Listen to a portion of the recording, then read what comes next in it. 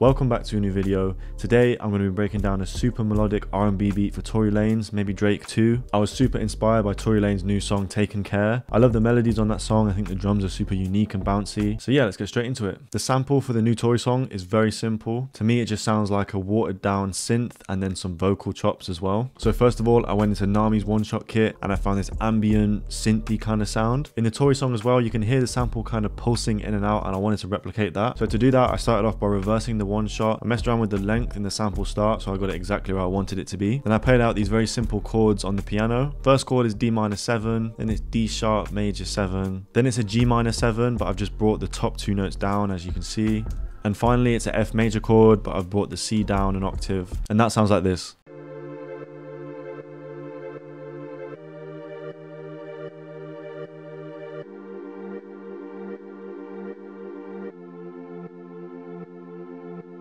As you can see, I've made the chords hit 4 times in every bar. This is going to give that pulsing effect that I mentioned earlier. So to start with, I just cut the low end out. Then I added an intensity reverb. It's the infinity preset, which comes on as soon as you open it up. I felt like the sound was way too bright, so I added a good hertz low high to cut some of the high end off. Finally, I did actually add a shaper box, but I put the mix 50% so it's not doing too much. It's just filtering out some of the high end frequencies again to keep it nice and underwater and low. So now it sounds like this.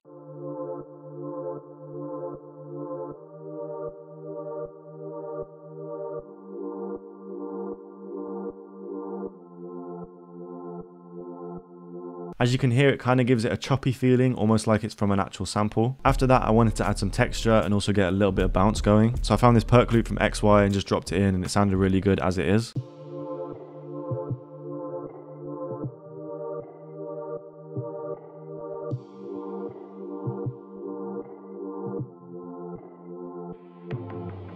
Then I added another texture, which is just this rain noise from Nami's kit.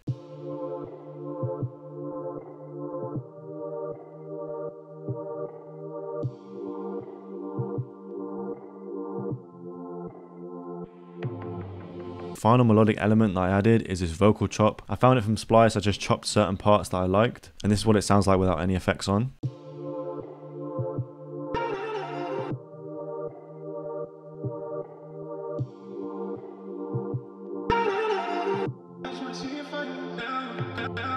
So to process it, I started with a bandpass EQ, cutting high end and low end out. After that, I added a halftime on the quarter preset. I also automated this so it's dropped out a little bit at certain points. I'll show you that when I play it in a second. A medium sized reverb just to give it a bit of space, and a pretty heavy Valhalla delay just to fill out more space as well, because obviously there's only the synth and the vocal chop. As you can see, the first 4 bars has the halftime fully on, then it comes off a bit, you'll hear the difference. When the halftime comes off a bit, it adds more energy, so we'll use that as kind of like a hook section.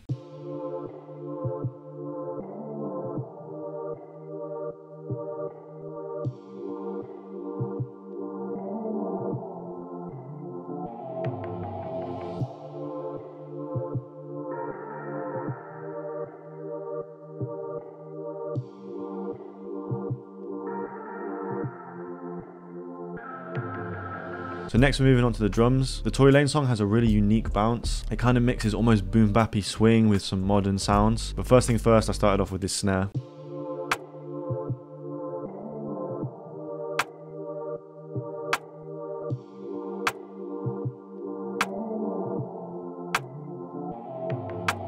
Next is this hi-hat.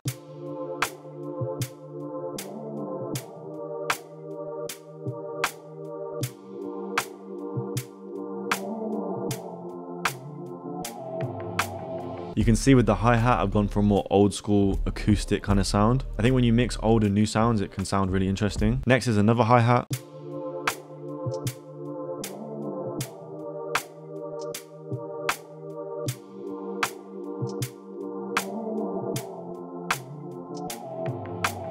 Now with that hi-hat, I shifted it really far back. As you can hear, it's kind of really off the grid. That just really helps with a natural live feeling kind of swing. After that, I added another hi-hat. This one's more modern. It has some rolls and stuff.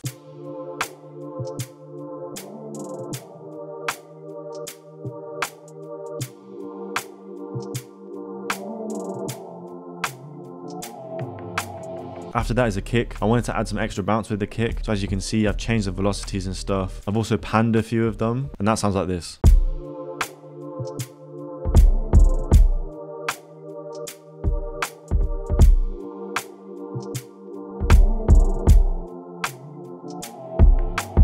And finally is an 808. It's a very subby 808. It's quite long as well.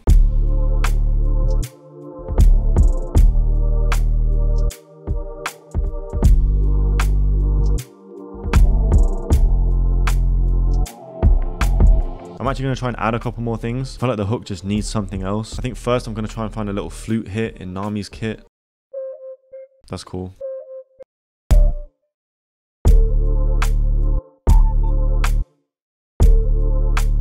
I'm just going to add a massive reverb to it and a really big delay as well. That just helps set off the hook a little bit, I think. Let's add a counter melody as well.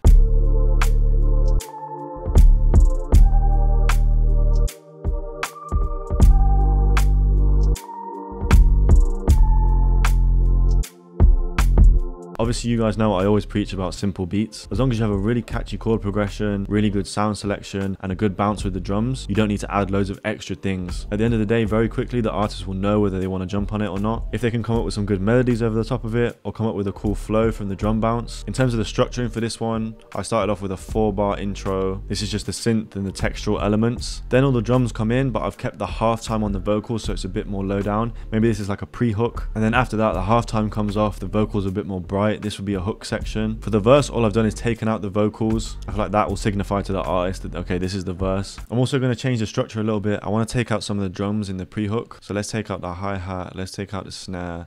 Let's take out all the drums, actually. No, let's leave the kick. Take out that hi-hat. Leave the kick and 808. Okay, so that's today's video. I hope you guys enjoyed this one. If you did, don't forget to leave a like and a comment and let me know what you want to see next. And I'll see you in the next one.